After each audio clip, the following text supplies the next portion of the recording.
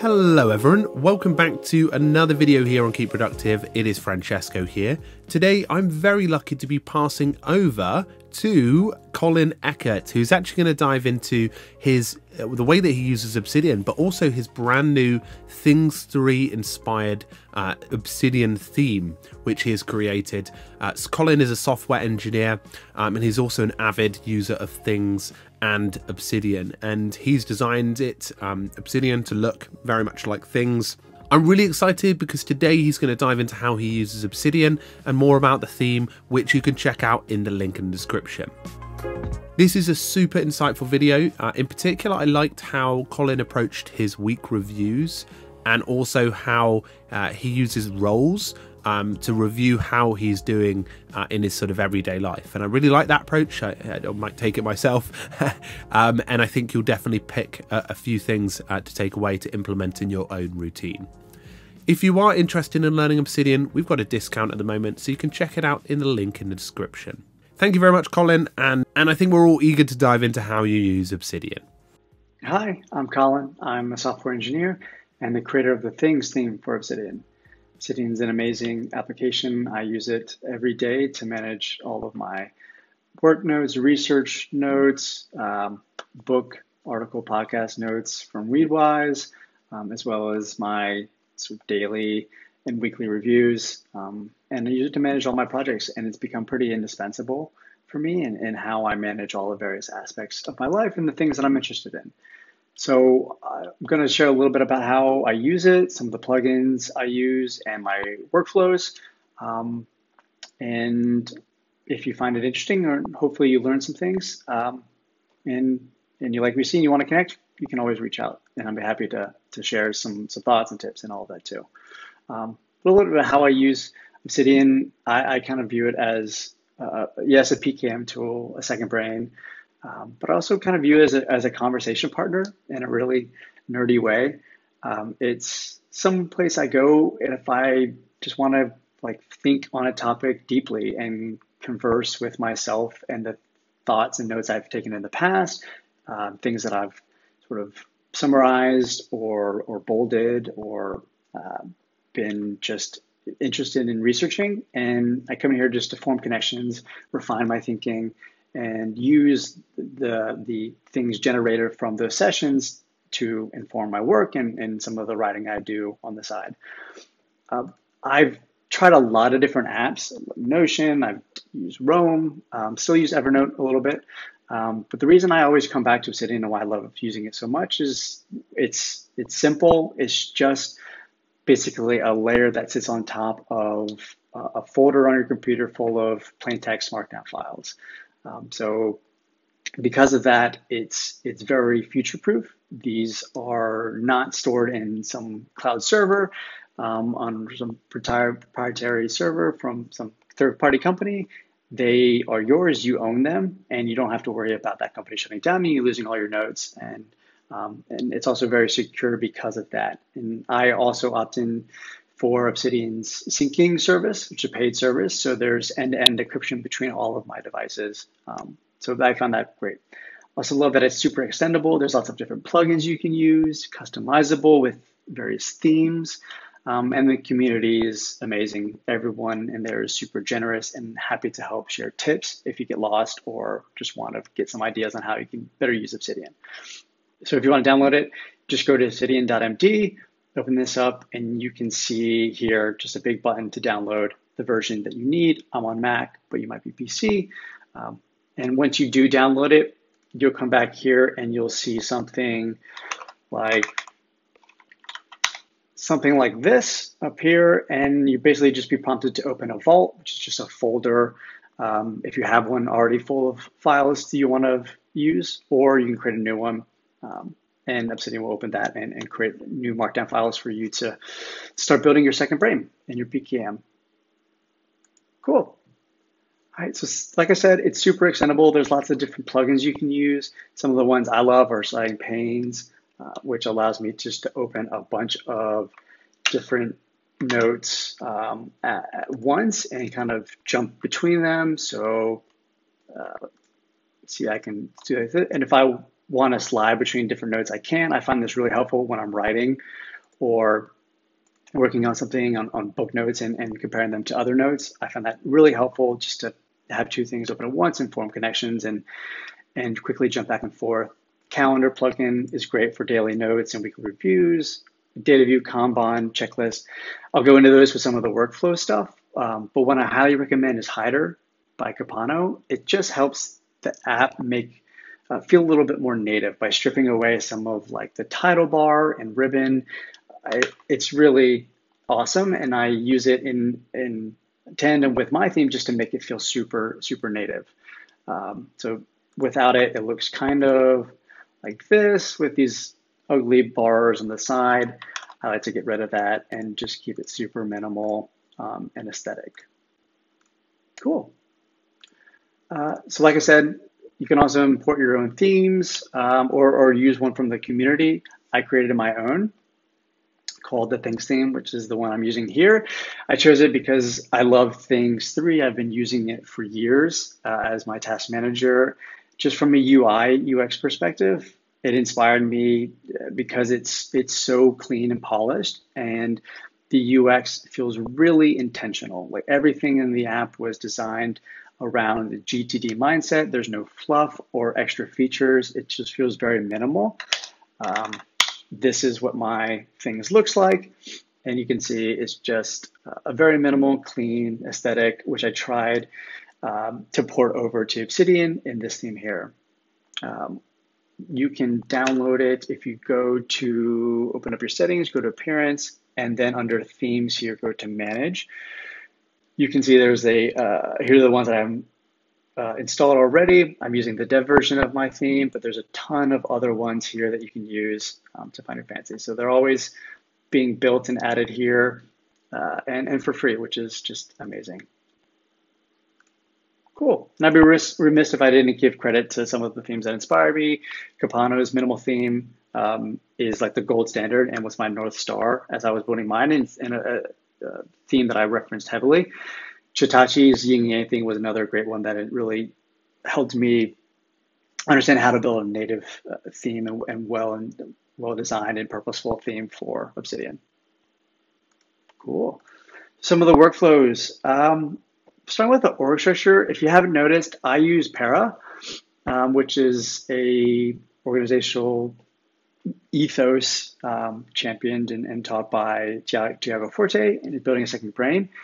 Basically, you're just organizing information on a spectrum of actionability. So on the left, with projects being the most actionable, you have areas that you're responsible for and have a standard level that you want to maintain, resources for topics you're interested in, and then all the way on the other end of actionability, the very end, are the archives, where just completed projects, inactive items go in there. And that's kind of what I've used for here because it just makes sense for my brain. But I've done it in a kind of the Obsidian way, which leverages the linking that makes Obsidian so unique as opposed to just the hierarchical folder structure of an app like Evernote. So usually what I'll do is have projects, which are just notes, and then and like in this one here, this is how I use Obsidian. This video that I'm recording is a project note. I'll give it this project tag at the top, and then rather than link out to other various notes that I find important, or in like my areas, for example, if I'm in my finance area, I'll link out to a bunch of other topics, books, people, which is related financial concepts that are important out from this note, and sort of treat this as my notebook that just links out to various notes and things that are relevant to this area. And my programming one is another example. I'll link out to a bunch of various languages that I'm studying, frameworks, concepts, and then I also like to have in here like a tool sharpening list, which is just me personally keeping track of things that I've learned that I feel kind of shaky in. I want to refine a little bit in terms of my understanding, and I'll add those here and just as a reminder, hey, go back and visit that. Cool. So jumping back to how I use Cool. So I already kind of went over some jumping off points. Like I said, Para is what I use to organize it. I do still have like a home note and kind of use Nick Milo's idea of maps of content to organize key areas as well. It's kind of a mesh of Para and maps of content. My home note here is one that just links out to all my areas, and I'll link out to my projects here. And then I also have roles on my home note as well. And this is something that is new and I'm trying out, but I like the idea of being mindful about the various aspects and roles that I serve in my life. So I am a father. My daughter just turned 1 year old. Her birthday was a project of its own. Also married, so I like to have that linked in here, and as well as brother, engineer, work, and a friend.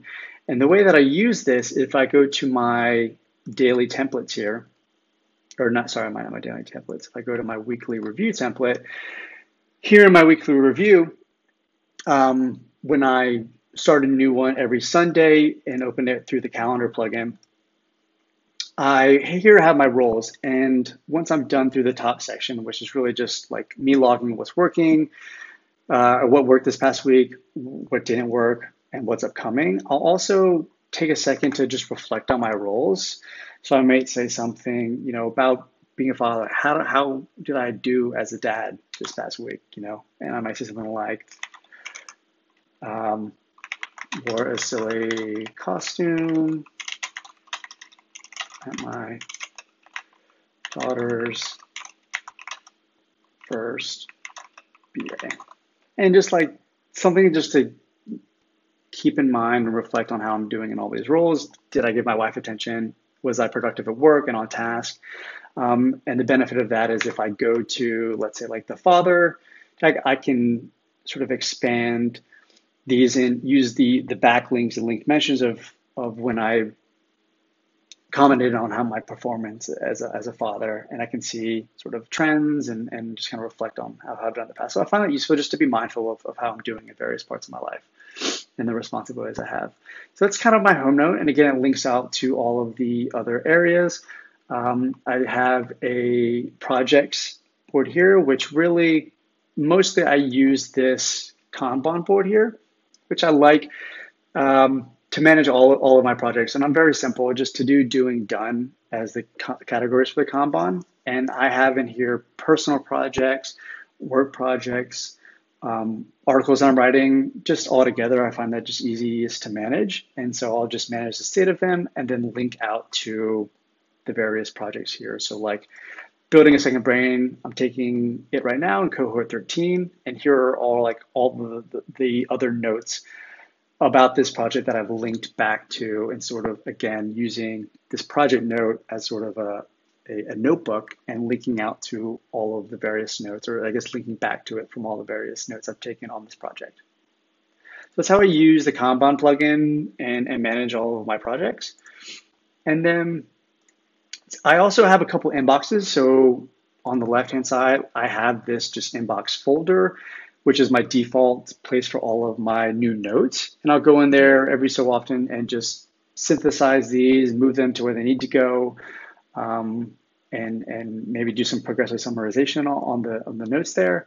And I also have my what's called my reading inbox, which basically takes all of the notes that are ported from Weedwise, which is an integration tool that will pull all of your notes from apps like Instapaper, Pocket, Kindle app, Book Notes, Air Podcast Notes, and sort of integrate and push them to my Obsidian. And so I'll kind of collect all of the new ones here in my reading inbox so I can go through them and sort of take one more layer of progressive summarization and highlights or bolds really key takeaways in that. So I've been reading a ton, and I did a recent big port, so a lot of new book notes are in here.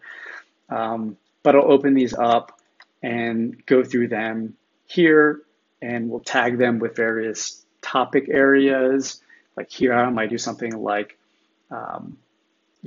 startups or business, entrepreneurship, and then bullet some of the other parts, or link out to other more evergreen notes in here as I'm reading through this and sort of synthesizing this book notes.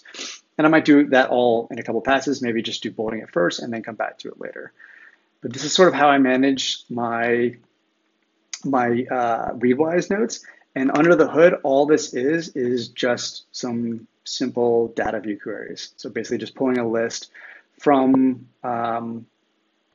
this, let's see, takes basically just my whole database, looking from the notes that are tagged with both inbox and articles, and then just sorts them by the size, descending.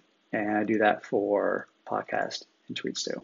So that's how I process my Readwise notes. Super simple. It's kind of getting unwieldy now, so I might think of a better way to do it, but right now it's working. Sweet. All right. So other than that, I'll show you my daily template, which is, again, very simple. This is something I'll do every day. Basically just have some sort of highlight for the day, my main objective, and I'll tag it with to do, so I can use the checklist plugin I have over here. And we just sort of capture the highlights and make sure I'm completing all of those. I'll write something I'm grateful for, and then just a log here, just a space for just capturing all random notes throughout the day as I'm working professionally or personally. And something I do like to do is if I'm taking notes and I will learn something like use git move to save history, I might add this note here and tag it with today I learned. And this is another tag that I'll use just to be able to go back here and search later for this tag, and I can come back here and get ideas for blog articles on things that I've learned or things that I want to research more. And that's just a simple way I use the daily notes and my log just to keep the idea generation coming for projects or articles. All right, so that's how I use the daily note, and that's mostly how I use Obsidian. I mean, yeah, there's a lot of other things that I use for studying concepts, studying programming frameworks like React, taking a bunch of notes here and then highlighting or linking out to other things that are related or used in tandem. This is basically my repository for all of my research notes and how I learn new skills as a developer and stay curious and motivated to learn. So it's an amazing app. I highly recommend it. If you like this theme that I'm using, Things theme, again, you can find it in the community themes, or you can go to the repo on GitHub and feel free to connect. Happy to answer any questions you have. If you have any issues with the theme, let me know. Open up an issue on GitHub, and I'm happy to take a look. But the best place to find me is either Twitter at Colin Eckert or GitHub, or you can go to colineckert.net and find me there. Cool. Well, thanks so much. Have fun. Talk soon. Bye.